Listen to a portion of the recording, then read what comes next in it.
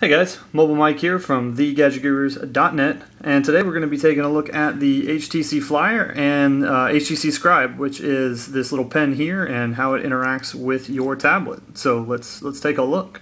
The first thing is you'll notice down here there's actually a button. I don't know if you can see it. There we go, right here.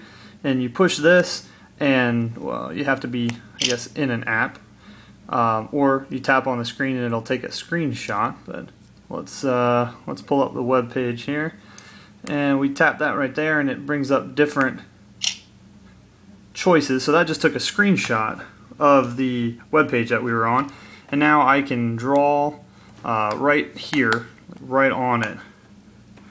So I can color. I'll tell you what we're gonna do. We're gonna erase this. You can actually just hold this button right here and it erases. And you can tap down here and you get all kinds of different choices. You get pen size, if you want the thickness of it. You can just erase that. You've got color, so you can draw different colors on here. So I mean, this would be useful if you needed to take a screenshot of something real quick.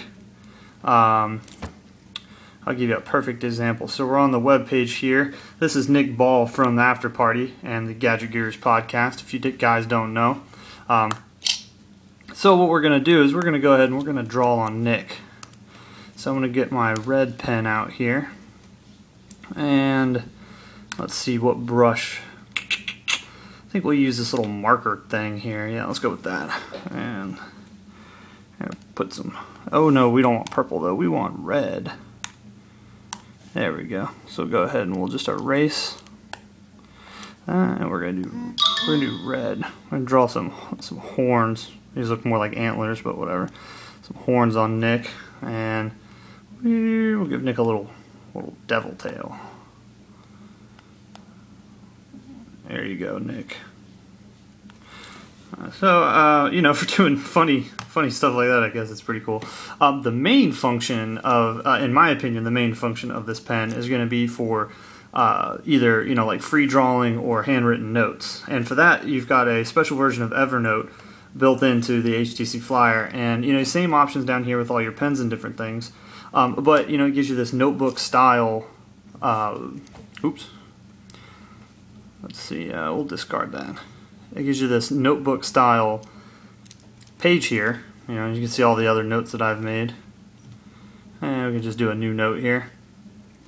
And what's cool is it actually pulls up your calendar. So if you'd like to, if you're doing something, like you have a meeting and you go to make a new note, it's going to go, oh hey, it looks like you're in a meeting right now. So you would want to make notes for that particular meeting. So we're going to go ahead, I'm not in a meeting, but we're going to go ahead and create a note and grab the pen here, and we'll change the density just so you guys can see it a little easier.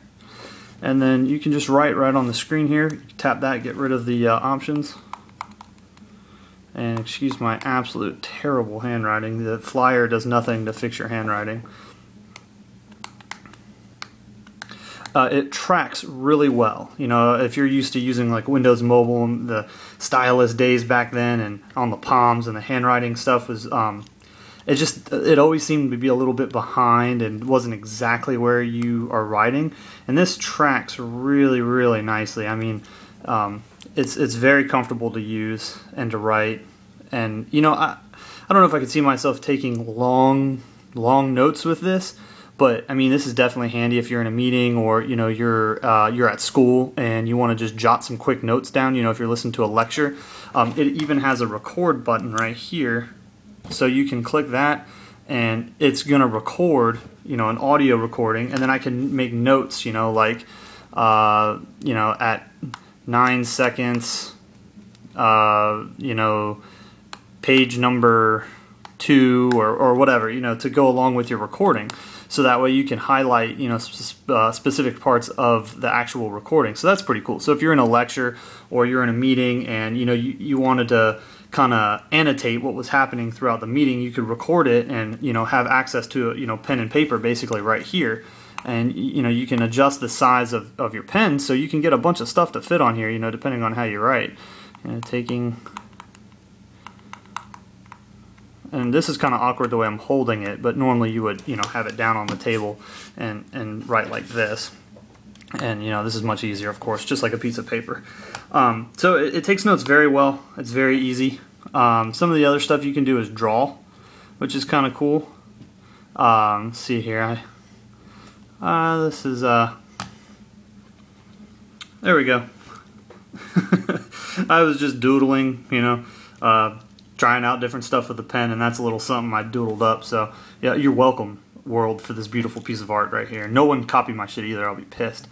And you can make cute notes to your girlfriend like this. Boom. You're getting instant action with stuff like this. The HTC Flyer is going to hook you up.